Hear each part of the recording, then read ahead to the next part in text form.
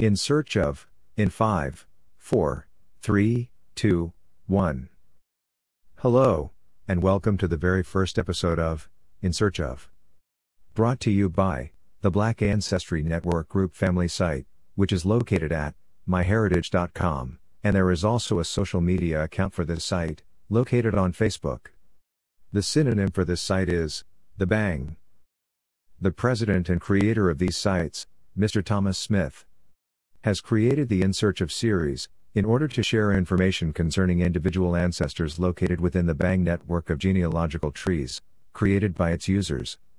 In an effort to share, disclose, and hopefully revive the investigations of these ancestors with new information that may be revealed by listeners like you, who may hold key information concerning the search for these individual ancestors.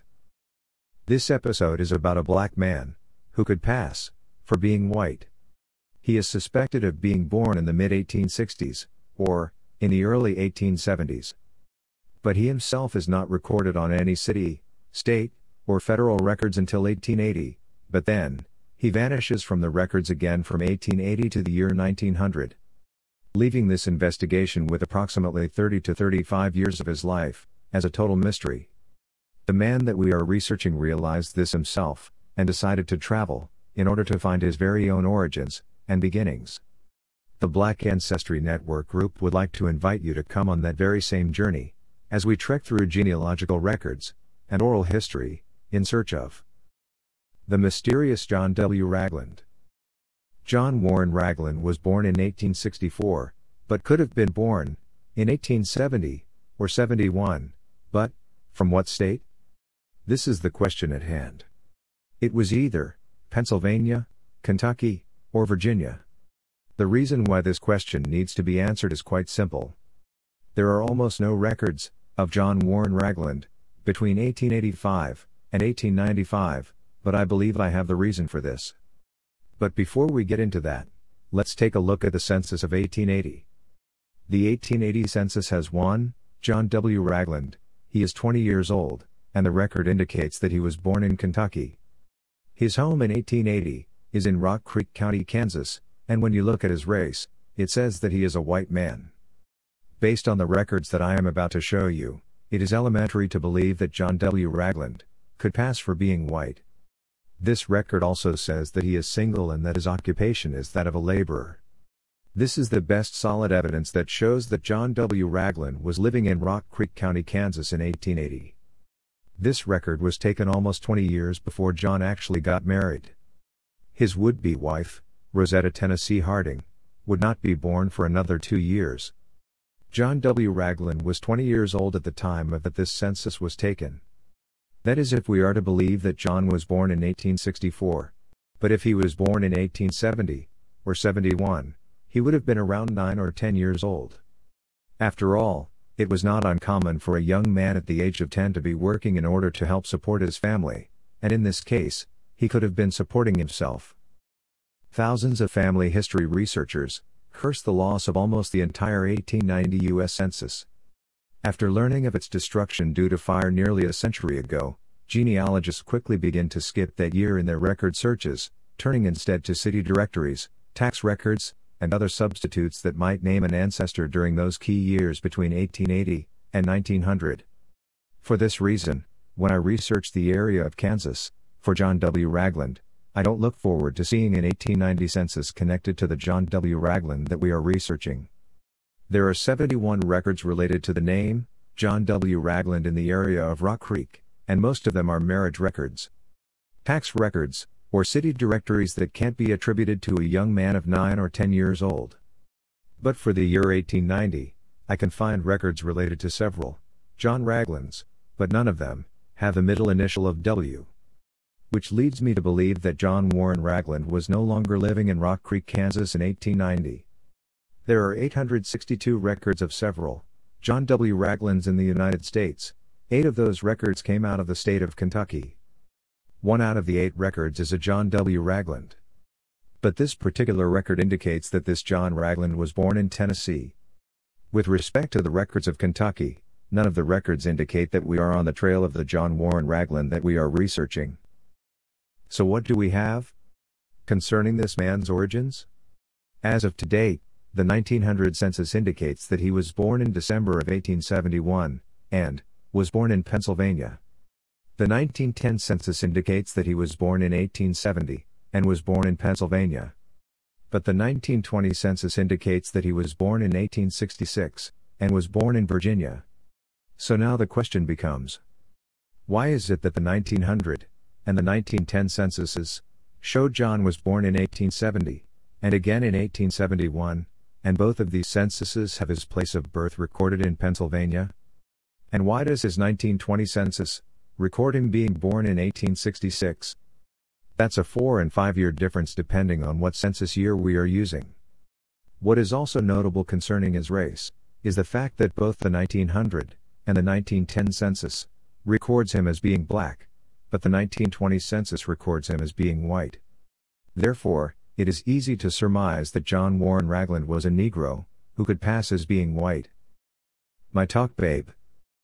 Lillian Irene Campbell, born Hayes, was born on the 17th of April, in the year 1929. She died on the 25th of October, 2021. Her mother was Octavia A. Ragland, and she is the third daughter born to John Warren Ragland and Rosetta Tennessee Ragland. Lillian, aka Babe. Lillian's mother Octavia is believed to have divorced her husband sometime after 1930, and she died between 1930 and 1940. Her father, Duariel Hayes, remarried in 1942. Octavia's sister, Rosetta Tennessee Ragland, adopted Lillian between 1930 and 1940, and Lillian was raised in the Ragland household. The youngest in this home was Thomas Harrison Ragland aka Ted, and he was born in 1921. Ted was 8 years older than Lillian, aka Babe. In the fall of 2020, I made contact with Babe, and what she said concerning John W. Ragland took this research in a whole new direction. Without going through all the details of the talks with Babe, I will share with you the information that changed the scope of this investigation as to the mystery that is John Warren Ragland. Keep in mind that everything that Lillian said was what she had overheard growing up. You see, she never met John Ragland. As a matter of fact, Babe was born the same year that John Ragland died. She said that she heard conversations about John Ragland, and that these conversations stayed with her all of her life. The first thing that she said that she heard was that John was a lookout for one of the famous gangs that went around robbing trains, and that these outlaws were once lawmen. She said that John would guard their tunnel, and that this tunnel was under a church or building of some kind. She also told me that John actually worked with these men when they were lawmen, before they became outlaws. The second thing she said was how John Warren Ragland met his wife, Rosetta. Lillian told me that Rosetta was about 16 years old when she first saw John. You see, one of Rosetta's chores was to milk the cows before going off to school. This would have been around the year 1898.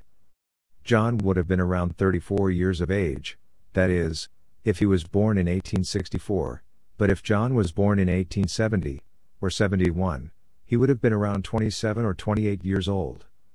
Babe went on to say that, whenever Rosetta would go out to milk the cows, she would see John sitting on the fence at some distance from the farmhouse. He would just be sitting there, watching Rosetta as she milked the cows. After a few months of this, Rosetta decided to go have a chat with him. Like clockwork, the very next day, Rosetta saw John in the distance, sitting on the fence just watching her, so she did what she said she would, and went over and talked to him. From that day on, they began to get to know one another. When Rosetta turned 17, in the spring of 1899, John and Rosetta got married, and on February the 26th of 1900, they had their first child, a girl that they named Lucretia Viola Ragland. This was the first recorded sighting of John Warren Ragland since the 1880 census, some 19 years. Where was he during these 19 years? What was he doing? Why is he not recorded on any records at this time? He vanished through all of his teen years, and most of his 20s, until the moment he saw his future wife milking a cow on the Ragland farm. Not everything about John W. Ragland is recorded on documents. The question still remains: where did John W. Ragland come from? And what can we find out about him concerning his past? Specifically, we would like to know where he was between 1885 and 1895, just 3 years before he discovered Rosetta, milking them cows. Researching the Dalton Gang. Immediately after talking to Babe, I got on the computer and typed in the search engine, outlaws, late 1800s, train robbery, and tunnel. Right away, the Dalton Gang came up. At that point, the only thing that I knew about them is what I had seen in documentaries, or in the movies. Lillian's mind was very sharp for being 91 years old. She was so convincing that I had to take what she told me as nothing but the unadulterated truth, regardless of the fact that she couldn't remember the name of the outlaw gang that she was referring to. Nonetheless, a few days after making the discovery of the Dalton Gang, I called Lillian again to confirm this gang, and that is exactly what she did. I will share with you just a little about what I discovered. Keep in mind that concerning this gang and its members, all I want to do is to verify their locations between the years 1885 and 1895, the time period in which John Warren Ragland's history becomes vague. We want to see if there is any correlation between the areas where the Dalton Gang lived or hung around, and any John Warren Ragland records that can be discovered in these areas.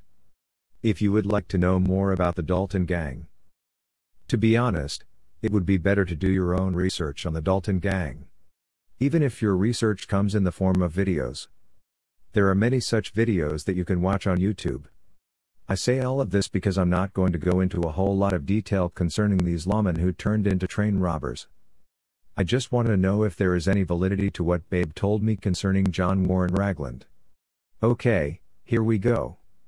The players in the Dalton Gang are as follows: Frank, Gra, Robert, who is also called Bob, and then there is Emmett Dalton. Now, the short story goes like this.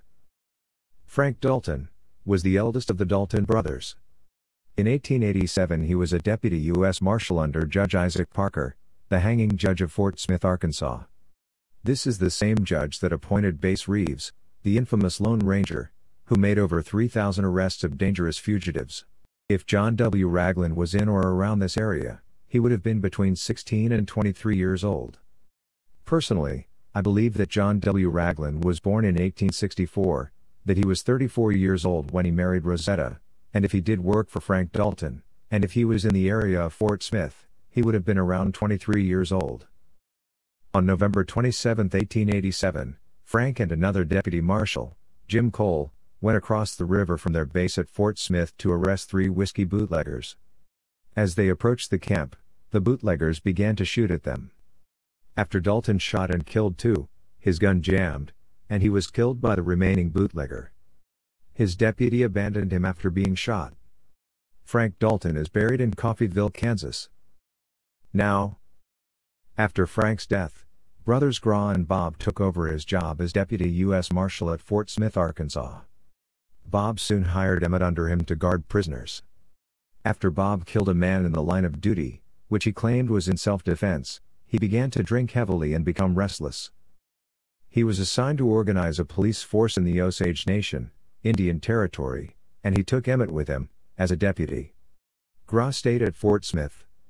Emmett and Bob kept good reputations in the Osage Nation until July 1890, when they began stealing horses. Eventually, stockmen organized to capture them, forcing the Daltons to flee, hiding out in the bluffs on the Canadian River, about 70 miles southwest of Kingfisher, Oklahoma. They sent to Gra for help. Gra tried to get them food, horses, and ammunition, but was caught and jailed at Fort Smith, where he had formerly worked. After 2 weeks, Gra was released, as lawmen hoped he would lead them to his brothers. Bob and Emmett took a train to California, and stayed with their brother William, also Bill Dalton, at his ranch near San Miguel, San Luis Obispo County, California. Well, I researched every place that the Daltons visited, lived at, or near, and the places they moved to, and found nothing. It has now been over 10 years, and John Warren Ragland is just as big of a mystery today as he was 10 years ago. I researched California, Oklahoma, Arkansas, Pennsylvania, and Kentucky. Out of all these states, I could find only one John Ragland without the middle initial W. He could be the very John Ragland that I am looking for. But I still need to research in the state of Missouri. We will go over that a little bit later. For now, let me tell you about my third conversation with Cousin Lillian. My third talk with Cousin Lillian. On this phone call, I wasn't sure what state John Warren Ragland actually came from. I told her that I had 3 documents that gives me 3 birth locations for him: Pennsylvania, Kentucky, and Virginia. Right away she said, those are the states that John went to visit somewhere in the 1910s or a few years later. She told me that John was searching for his family, and that he didn't remember where they originated from. So he packed up the family, and went on a trip to these 3 states in search of them. So I reviewed the records, and I discovered that in the 1880 census, John is on the record that he was born in Kentucky, and jumping over to the 1890s where there is nothing on record for John. I go to the 1900 census, where he is on record that he was born in Pennsylvania, and in the 1910 census, he again records that he was born in Pennsylvania. It's not until we get to the 1920 census, after he took his family on a trip, that we find him now creating a record indicating that he was born in Virginia. So, what did he find out that we don't know? I surmise that John and his family began the trip in Pennsylvania, and from there went to Kentucky. I believe that if he had found what he was looking for in Pennsylvania, he would not have gone to Kentucky, and likewise, if had not found what he was looking for in Kentucky, he would not have gone to Virginia. I believe that John found his family in the state of Virginia on this trip of discovery.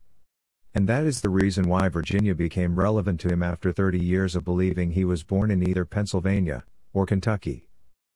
What cannot be misunderstood is that John, according to Babe, went on a voyage of discovery after 1910.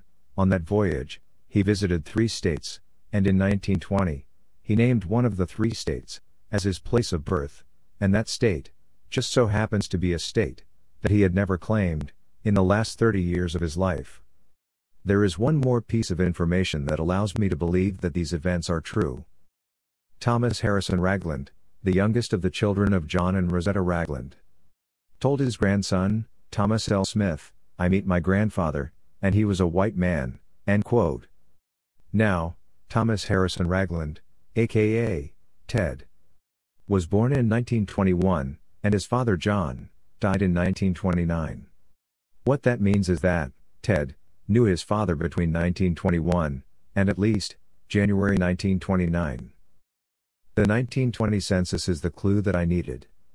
Knowing that John went to all 3 of these states that I was confused about, with regard to his origins. Now, I have placed my focus on the state of Virginia. But before I can explore this state, I need to look further into the whereabouts of all of the Dalton Gang members, and the locations of each of these Dalton brothers between 1885 and 1895. This gives me a 3-year window to the time when John met Rosetta Tennessee Harding, milking the cows in 1898, and the 1880 census that puts him in Rock Creek County, Kansas. My hope is that I will discover his whereabouts when John was somewhere between 9 and 25 years old. I have no doubt that the answer to this question will open the floodgates with regard to the mystery man, John Warren Ragland. Part 2 of In Search of John Warren Ragland can't be estimated at this time. However, what I can tell you is that as soon as new information is discovered that will revive this investigation, the members of the Black Ancestry Network group will be the first to know about it. Thank you for listening to In Search of John Warren Ragland. This audio series was brought to you by The Bang. I hope to see you in our next installment of this series, where we go in search of the grandfather of Reuben Crawford Hayes. His name is Frank Hayes. He was born in 1831, and is believed to be a freedman of the 5 civilized tribes. I can't wait to tell you more about him. Until we met again, bang.